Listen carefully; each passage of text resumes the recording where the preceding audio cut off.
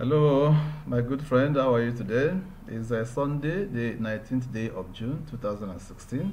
It's the third Sunday in June and the day that we celebrate the Father's Day. All over the world today, men who are fathers are being celebrated. It is not very easy to be a father because a father is not just the male factor in a family. The father is the shoulder upon which the wife and the children rest. He is the provider for the family and also the protector of his family, even as God protects both him and members of his family. So today we recognize all men who are fathers all over the world. And we just want to thank God for their lives, for the abilities that God has given to them to be able to keep their families together, for making them the heads of the families, and also for giving them the strength and the courage to carry out the responsibilities upon which the families are based. So if you're a father and you're a man, it's thumbs up for you today.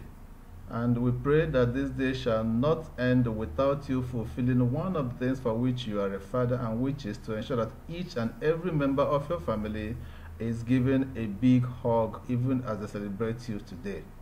Make that your point of duty for this day and enjoy your Father's Day celebration.